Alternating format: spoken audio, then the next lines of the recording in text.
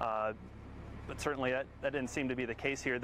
The student we spoke to said that he saw that shooter walk into school today with a duffel bag, and he didn't think much of it. But of course, when he heard gunshot, it just still a really active scene. He was handing out notes to his friends, and it said that he was going to do something stupid to where either might get him killed or in jail.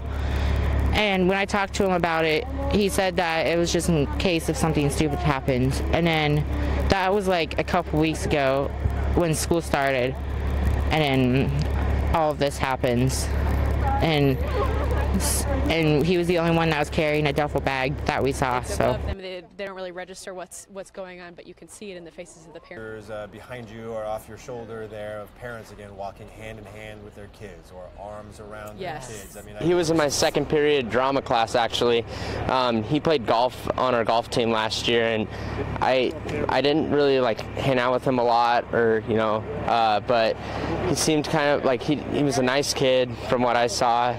He was kind of like an outsider, I guess, but I would never think he would do something like this.